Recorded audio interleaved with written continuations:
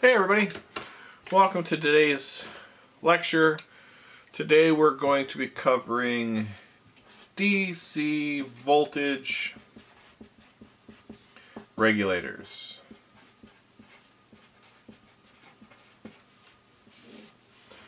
So what is a regulator? A regulator is typically found at the end of a power supply.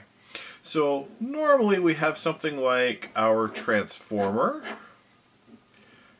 So that takes care of the AC side. And then we go through some kind of a rectifier circuit,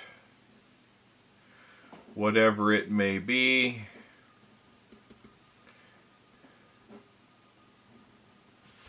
To turn it into DC. So we go from a sine wave into a rectified sine wave,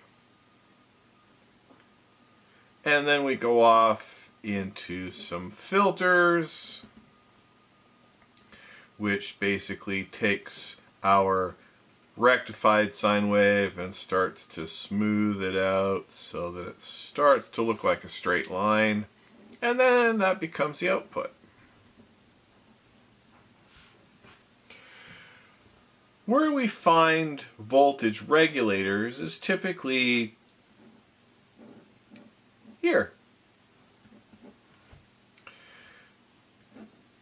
And that makes this our output.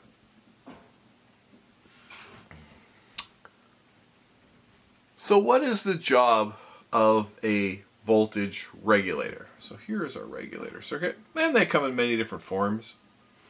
What is the job of our regulator circuit? Well, once we go from AC to rectified DC to a filtered line, and then we finally get to our output, we want to make sure that the output voltage is constant.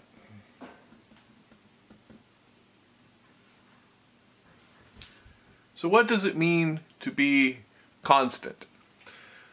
Well, let's say we have our 120 volts over here, gets turned into peak up here at like 17 volts. Capacitor is going to charge to minus the 0.7 of a drop, so it's going to charge to something like 16.3 volts, etc. And then the output here will be 16.3 volts, give or take. So now this output is going to go into a regulator. Let's pretend that we wanted an output constantly at 12 volts. So the regulator does two things. The regulator takes in this input, which is slightly larger than the 12 volts we want, and spits out the constant 12 volts. So what it does is it takes in something a little bit higher, spits out something constant. So that's its first job. The second job is to maintain this 12 volts under different conditions. So what are those conditions? Well, let's say we had a load here.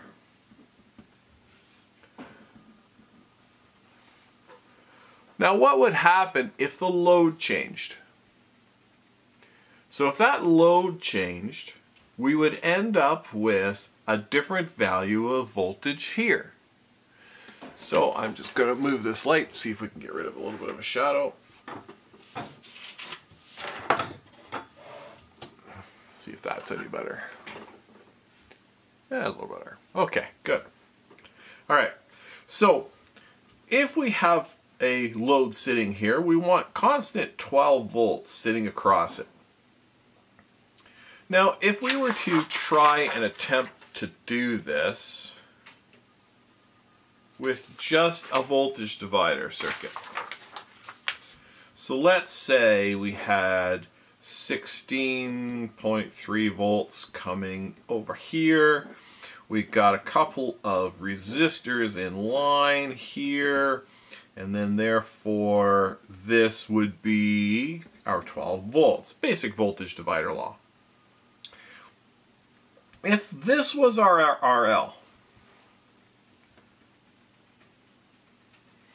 this value here, 16.3 volts, is fixed. That's coming out of our power supply. So what would happen if the load changed?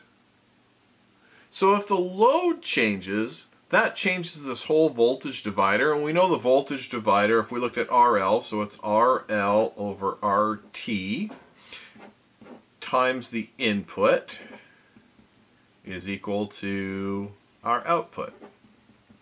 So we'll call this V out, and we'll call this V in, where RT is both of those resistors in series. So if something was to happen and we changed our load condition changed.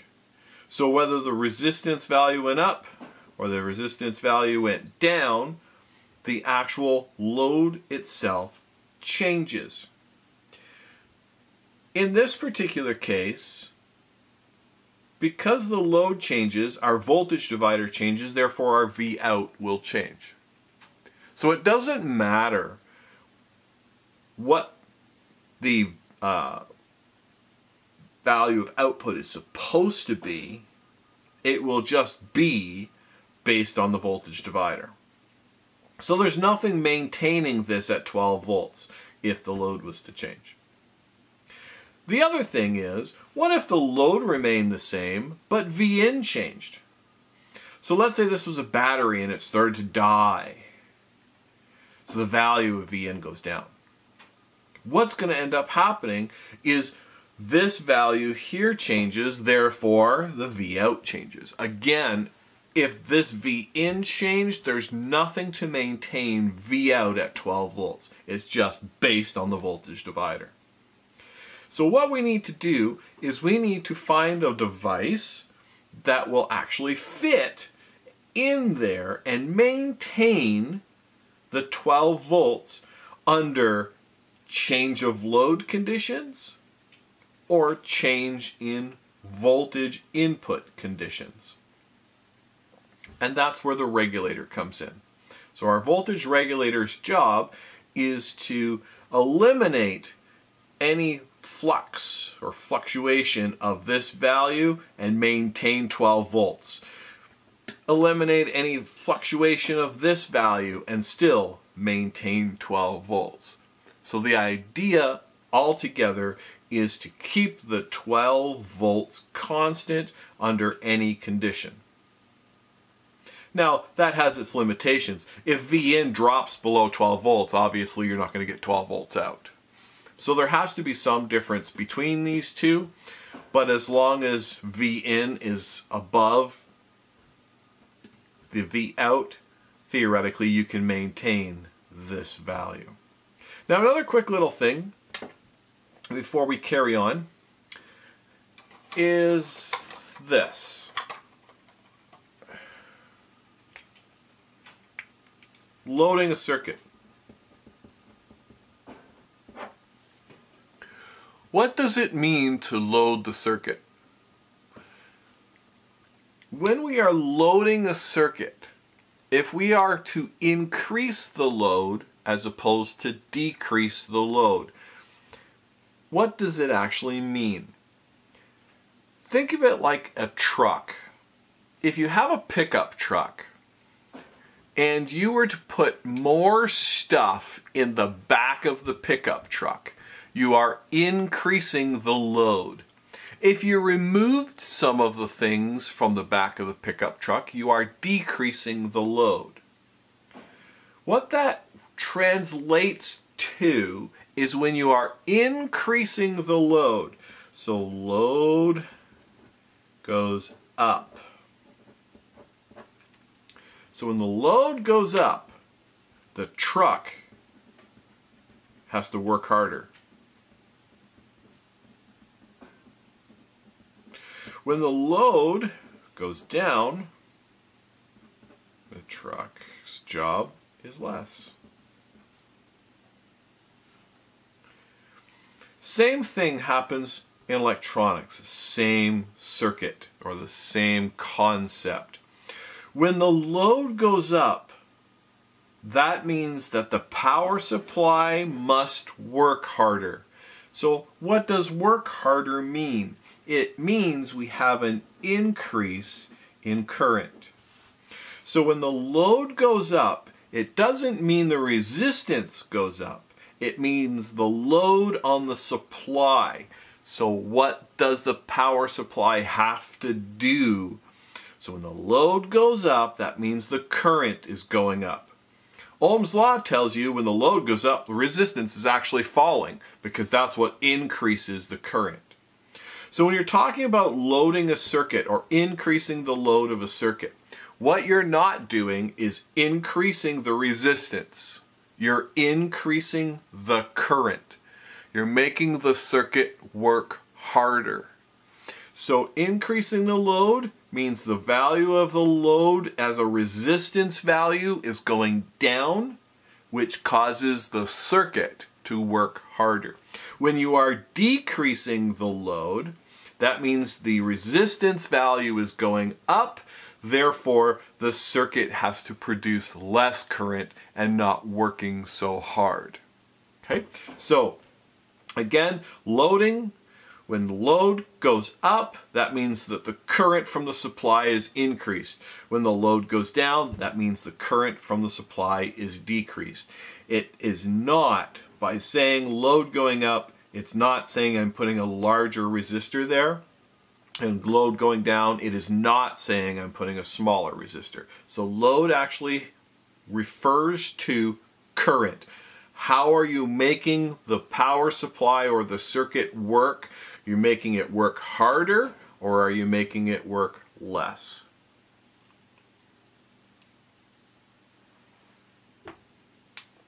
All right. So we have a situation where if the load was to change, V out will change. If the V in will change, the V out will change.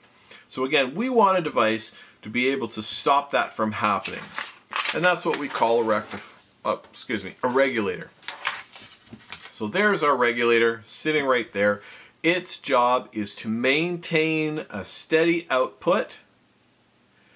If the load was to change, the output remains the same.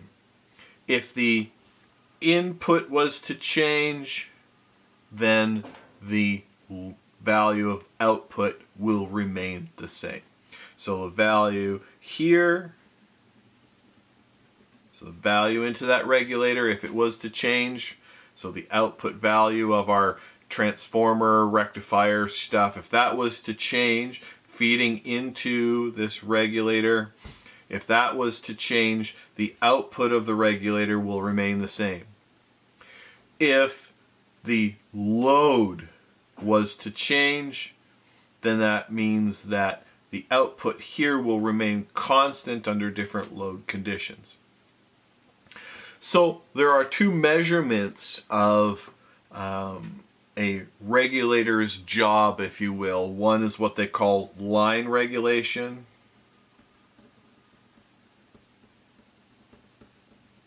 The other is what we call load regulation.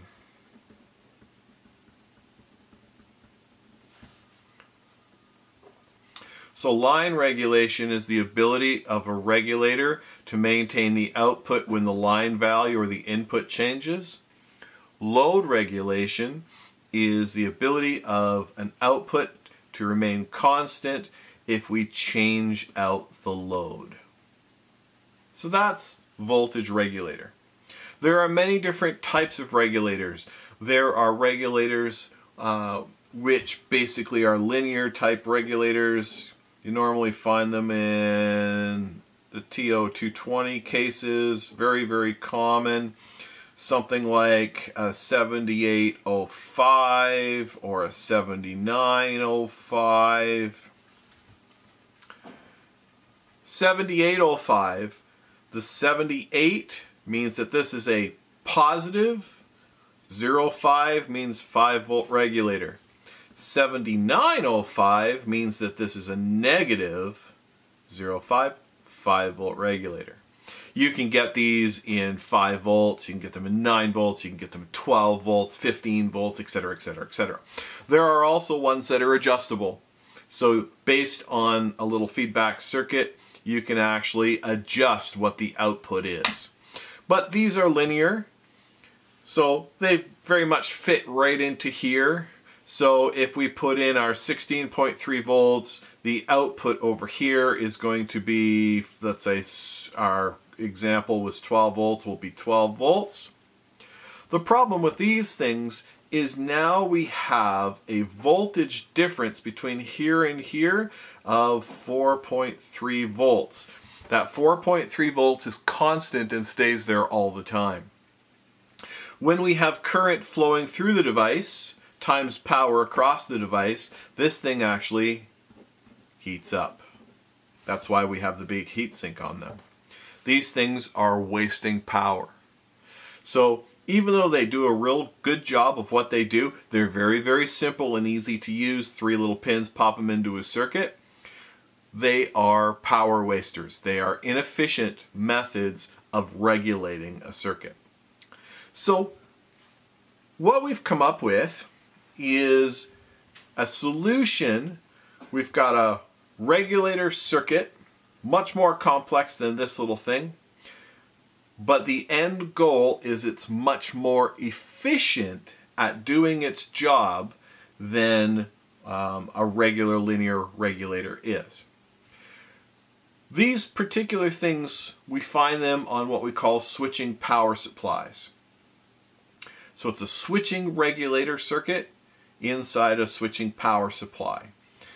If you remember from our last lesson, and we talked about duty cycle, and we talked about how switching something on and off will actually decrease the value of average value of voltage, that's what we're going to be using. So I'm going to bring in the circuit from the lab. So this circuit is from lab number 10. You saw this at the end of our boost buck converter video. So basically, this whole thing is a switching power supply. So it's a switching regulator circuit. We have a V-in. Now, where's the V-in going to be coming from? If you look back onto our diagram, it will be here. Okay, so we've gone through our step-down transformer, our rectification, we've gone through a little bit of filtering, and now we are sitting here. That is our input here. Then what we have is the rest of our circuit. You should recognize this as being a buck converter circuit from the last video. So here's our switching device, here's our inductor, here's our capacitor and our load, and here is the diode. If you can't remember how the buck converter works, go back, take another listen or another watch of the previous boost and buck converter video and get a refresher. But the idea is our value here comes in. So let's say that this was, according to our last example, 16 point something volts, 16.3 volts. And then output here we want 12 volts. So if you remember from our buck converter discussion in the last video, this transformer is our switching device. It is turned on and off, creating charging and discharging of the coil, topping up the capacitor, and feeding the load. The duty cycle, as we talked about before, the duty cycle of when we switch this on and off determines how much charge this particular coil gets. So the duty cycle of turning this on and off will end up determining how much voltage is present at this capacitor and how much therefore is stuck at our load as V out. If we increase the duty cycle, typically we end up with larger values here. If we decrease the duty cycle, we end up with smaller values. This particular circuit has a voltage divider set up here with a pot in the middle. What the pot allows us to do is adjust the duty cycle to get the output at which we require. So what we're going to do is we will set up this circuit. We will power it up, put a V in here. We will then adjust this pot to get the value of voltage that we want here. Okay, so the way that this pot works is it is basically a voltage divider taken off the output. This value is fed into this LM3524 circuit, and what it does is it actually allows or controls the duty cycle. So this is basically controls the duty cycle of this switching device. So as this is fed back into here, what ends up happening is out of this particular device, we've got a Darlington pair here. It looks like we are turning this on and off, okay, at a particular rate. So it's feeding the base here with a positive or a grounded signal. So therefore turning this device on and off at a particular rate. So therefore a duty cycle. On for so long, off for so long. So we set it all up and we set this for our output, whatever it may be. So in our example here, it was 12 volts. I believe in the lab you're setting it up for 10. So you're putting 20 volts in the lab, I believe, and you're going to get 10 volts out. Once it is set up, the pot remains constant. Okay, so the pot actually remains constant, and the value of the voltage here is maintained at 10 volts. So once this is all set up, the duty cycle is set so that this feedback circuit actually pulses this particular switch at a particular rate that will give us our voltage. So in the lab's example, I believe it's 10 volts. So once it's set up,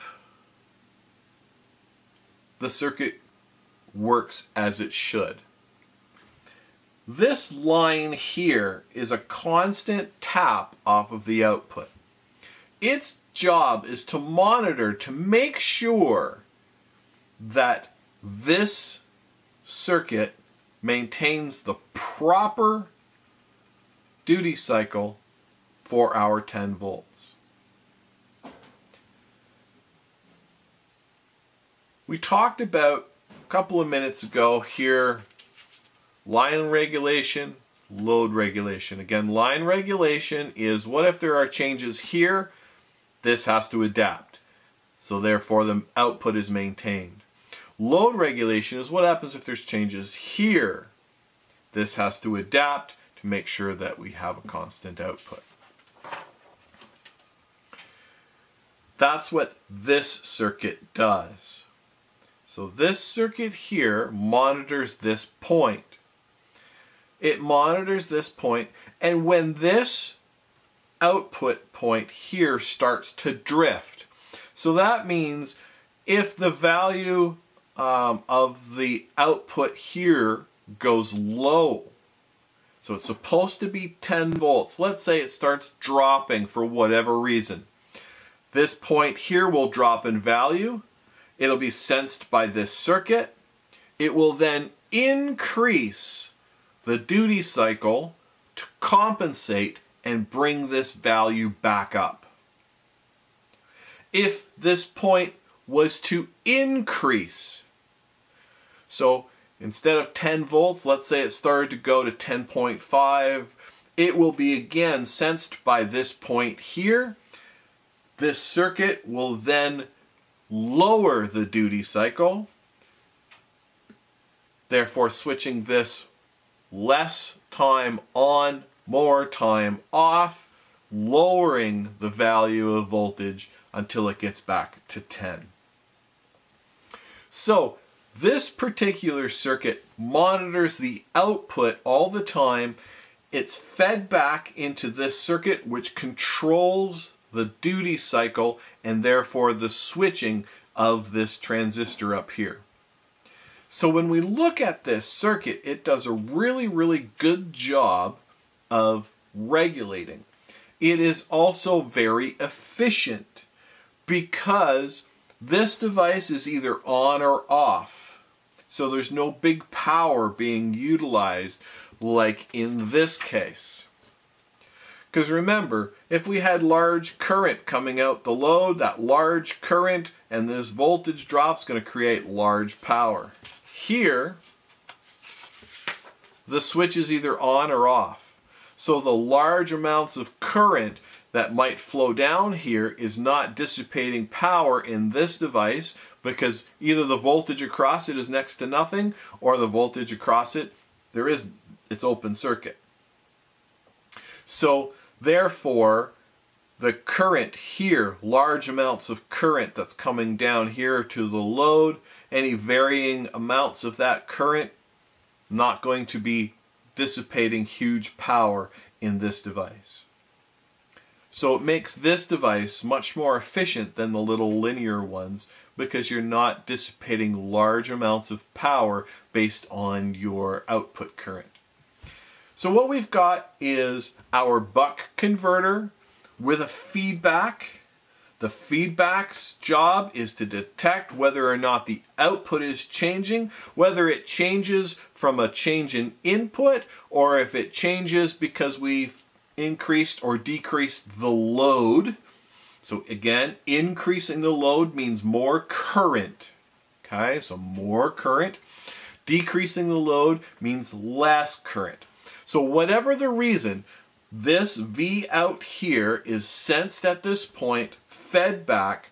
This circuit here decides whether or not the value has gone up, the value has gone down, and therefore adjusts the duty cycle accordingly. So this is the circuit that we're going to be doing in lab number 10. So just give me 1 second.